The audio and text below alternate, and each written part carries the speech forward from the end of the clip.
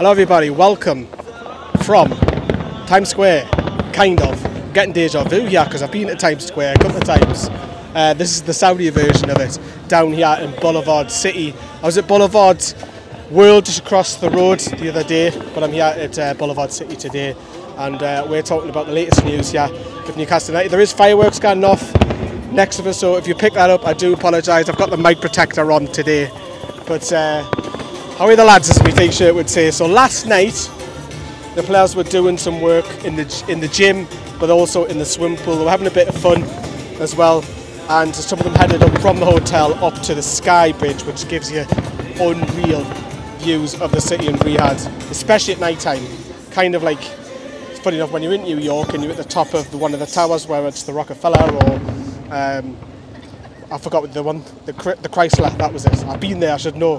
When you're looking down on the city, it looks epic. But yeah, a few of the lads were up there enjoying that as well.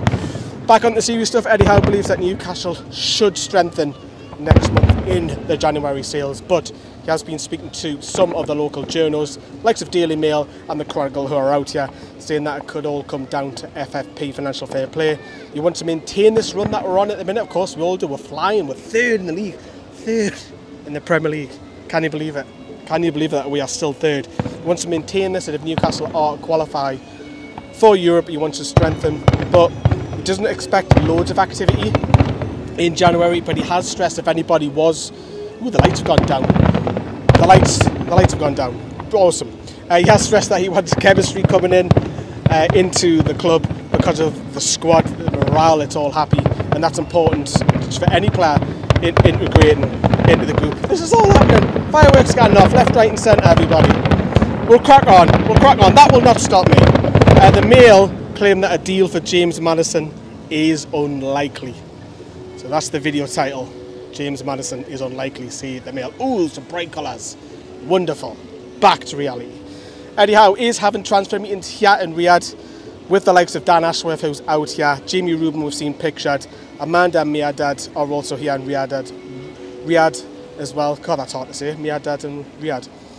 But the Mail claim also with that transfer that it could be a case of one in and one out with the transfer this window coming up. You may have noticed that Newcastle have been making loads of deals with Saudi companies since being out here and just before coming out here. Of course, we've seen Saudi companies such as Noon on the t-shirt sponsoring the club. They've also got the STC, which is the communications company, who are sponsoring Newcastle around it. Yeah, I've also seen plenty of electronic billboards of the game against Al Hilal, which I'm excited to bring match day stuff, which is the match reaction. Last word, a vlog. I think the vlog's going to be very, very different to what I've ever done because I'm out abroad here. But you'll see billboards of Al Saint-Maximin, Miguel Miron, even Bruno, who's at the World Cup currently in the minute.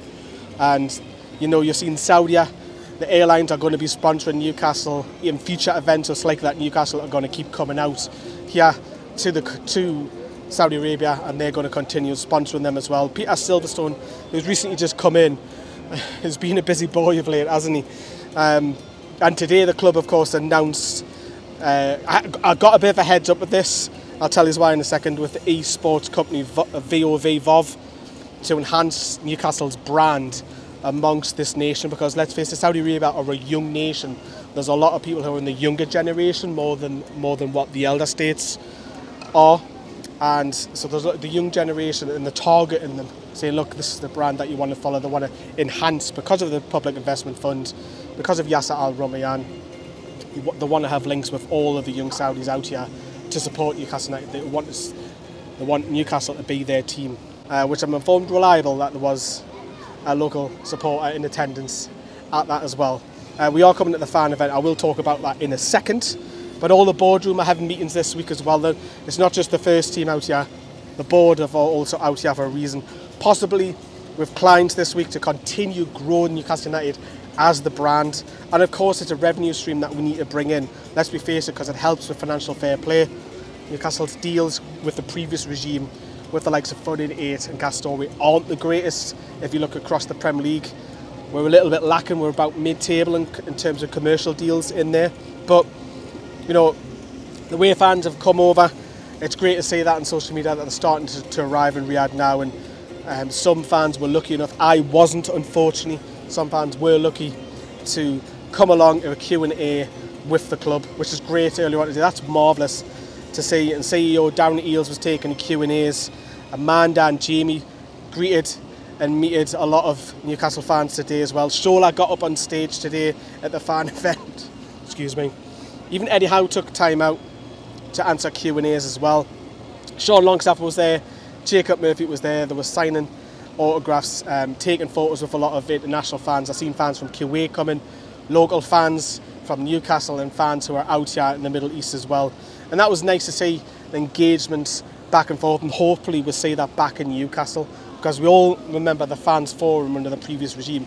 We'll only get it once every couple of years, but hopefully that'll improve, and hopefully that'll come back over to our homeland as well, which is great. I forgot to mention this as well. I talked about the fans as well. The club actually responded back to us, and I didn't even know about it. I messaged the lads in the WhatsApp group, how have I missed this? Obviously I was on the flight. So the club saying that they're heading out to Riyadh, and I replied on our NFTV Twitter account saying, see you there. And I got a lovely message back saying, have a safe trip. And that was really nice. I've only just seen that today, so that lifted my spirits massively today, seeing the club reply back to us, which is great, which is wonderful to see. How nice is that, man? How nice is that? On to tomorrow's game / today's game, depending on when you're watching this, because I am 3 hours ahead of you guys. Players missing from tomorrow's game. Obviously Pope, Trippier, Fabian Schär, Bruno Gomes, Callum Wilson have all had or still having World Cup duties. Emil Kraft is out here, but of course he's got a long-term injury. Alexander Isak, that's the one I'm disappointed about. He's not going to play in this friendly, and unlikely the home one as well, which is a shame, because I would have liked to see him, but so it looks like it's going to be, for me, Chris Wood will probably play a lot of the game against Al Hilal. And of course Al Hilal still have a lot of the Saudi players who are out in World Cup duty, 12 of them in fact, so remains to be seen whether they'll feature or not. Of course Matt Ritchie, Paul Dummett have knocks, probably that should be okay, they should be playing. And of course over at the World Cup there is a bit of concern about Callum Wilson's injury as well. He's missed 2 days training with England, so hopefully that's not too serious, but I'm looking forward to the game now. That's why I've come out here. As I say, there's loads of content coming. There's also a video whilst I'm here as well coming up on the channel later on, so make sure you tune to that.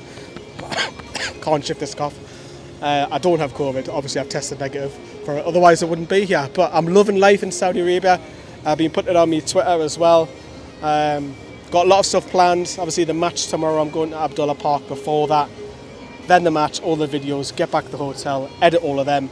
Friday I'm going to pop to the zoo. Don't know what I'm doing on the Friday night as of yet.